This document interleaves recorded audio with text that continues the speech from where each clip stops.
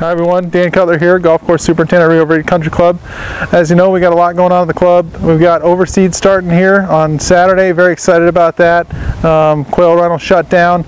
Ahead of overseed, what we got is we're spraying out a plant growth regulator in the fairways. This essentially shuts down the Bermuda grass, eliminates some competition for the ryegrass early in the seedling stage. We'll make another application again in about 28 days just to keep that Bermuda grass asleep, keep the ryegrass nice and happy. A little bit different this year with the overseed. Instead of scalping the fairways, what we're going to do is just lower the fairway height a little bit. In years past, the scalp has done a lot of damage to the Bermuda. Transitions have been tough.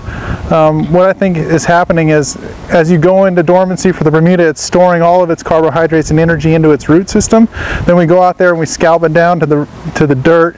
All of a sudden the Bermuda kind of takes all that energy and puts it back into top growth to try to recover. So we want to eliminate that, eliminate any stress on the Bermuda. Another thing we're going to be doing is some pre-emergent out in the rough. This will eliminate any of that volunteer ryegrass that we experienced last year. A little different product than last year, hoping to get some better control.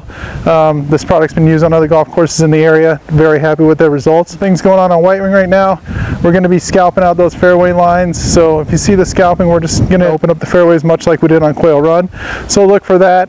Don't be alarmed if you see some scalping. It's all on purpose. So if you have any questions, feel free to give me a call or write me an email. Hope everybody has a great week, and I'll see you on the golf course.